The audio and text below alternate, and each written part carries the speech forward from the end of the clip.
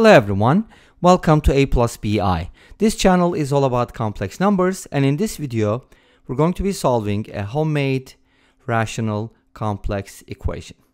We have z cubed plus z, and all of that is divided by z plus I, and that is equal to -6. And we're going to be solving for z values. And I'll be presenting two methods, and let's start with the first one. For my first method, I want to use cross multiplication. We get z cubed plus z equals -6z minus 6i. Let's put everything on the left hand side. Z cubed plus 7z plus 6i is equal to 0. This is a cubic equation. Do you want to use the cubic formula? Maybe. It's probably going to be complicated. I haven't tried it. You can go ahead and definitely give it a try. But I want to do something else. And that something else has to do with the numbers, the coefficients. One of the things, and I think what they call is you should have an eye for these things. And you can gain that by practicing a lot, by looking at solutions of these problems, so on and so forth. That'll become easier over time. Now, here's what I'm talking about. When I look at the coefficients, and I'm going to ignore I, even though it's a constant, 1, 7, and 6. What do you think? 1 plus 6 is equal to 7, right? Great. So that's what I'm looking for. So I'm going to replace z with something like this, IW. So my hope is that this equation is going to have solutions that are integer multiples of I, like 2i, 5i, -8i, whatever, something like that. And we can find out by substitution. Let's go ahead and plug this in and see what happens. IW to the third plus 7 times IW plus 6i equals 0. And I cubed is -I, so that's going to give us -IW cubed plus 7IW plus 6i equals 0. And one thing that we can do here that's going to be very helpful is taking out -I, because I is a common factor as well as -I. This gives us w cubed. And the reason why I want to take out -I instead of +I is I want to make the leading coefficient 1. Okay, that's going to be a -7w minus 6. And the whole thing is equal to 0. I does not equal 0, so we can divide both sides by -I. And this gives us w cubed minus 7w minus 6 equals 0. Now, what does this equation tell you? Again, looking at the numbers, 1, -6, and 1, -7, and -6, I can safely say that, okay, if I add 1 and -7, I get -6. In other words, the sum of the odd coefficients is equal to the evens, which means w equals -1 is a solution, which means w plus 1 is a factor by factor theorem. All right, that's an important finding because we are going to divide this polynomial by w plus 1. Let's go ahead and do it. W plus 1 divided into w cubed minus 7w minus 6. If w1 is actually a factor, then the remainder should be 0, right? Okay, let's find out. With long division, you could also do the factoring method, kind of split up, which I almost always use, but I'm kind of leaning towards long division these days. Anyways, as long as it's not taking too long.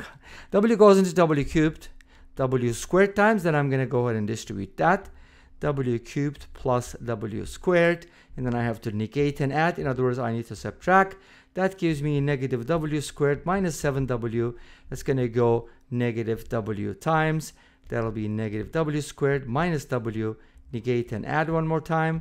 This will become -6w. Bring down the -6, and then w plus 1 is going to go into this -6 times, and that'll finalize it because the remainder, as I said earlier, will be 0.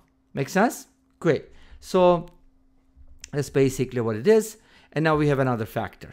So our expression w cubed minus 7w minus 6 was factored into w plus 1 times w squared minus w minus 6. No matter what you do, you can factor this expression. Rational root theorem is definitely another one to look for. And now w squared minus w minus 6, do you think that's also factorable? Let's give it a try. We can try to find two numbers whose product is negative 6 and whose sum is negative 1. And those numbers are negative 3 and 2, right? So now we can write this as w plus 1 times w minus 3 times w plus 2. Awesome. And this is equal to 0, right? So what happens? We got the solutions. W equals negative 1, W equals 3, and W equals negative 2. We already talked about negative 1. That's actually how we got the factor W plus 1, right? But from here, we have to back substitute. What are the Z values, right? Well, Z is equal to IW. So all we have to do is multiply these by I to get Z. In other words, Z could be negative I, Z could be 3I, Z could be negative 2I. That's what I meant by if the solutions are integer multiples of I, then we can do this, right? In this case, that happens to be the case. Now, let's go ahead and take a look at an alternative solution, which is I call the second method, because that's how this problem actually came about. That's what I meant by homemade, because if you kind of have an idea and turn it into a problem, and then I realize, this allows for another method, which is cool. Great. Now let's go ahead and take a look at the numerator before cross multiplying, of course. The numerator is factorable. I can take out a Z, and after that, this might not look good to you, but it should actually look very good to you, because Z squared plus 1 is a sum of two squares, and it's factorable in the complex world, or using complex or imaginary numbers. And that's what it is. If you replace one with negative I squared, you'll have a better idea. This will look as a difference of two squares. Make sense? So now we can write this as Z plus I times Z minus I. And then that is divided by Z plus I, and that's equal to negative 6. Now at this point, you can go ahead and factor out, or should I say cancel out Z plus I. But we do need the requirement. Z should not equal negative I. Okay, we'll talk about that, so don't worry. We'll save that for future use, okay? And then after that, under those conditions, we have Z squared minus IZ equals negative 6. And then we can put everything together. Since this is quadratic, you don't need any tricks or substitution. Just use the quadratic formula. Keep it simple, right? Negative B plus minus the square root of B squared, which is I squared, minus 4IC, which is minus 24, all over 2.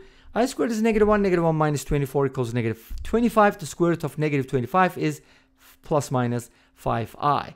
So this becomes I plus minus 5I divided by 2.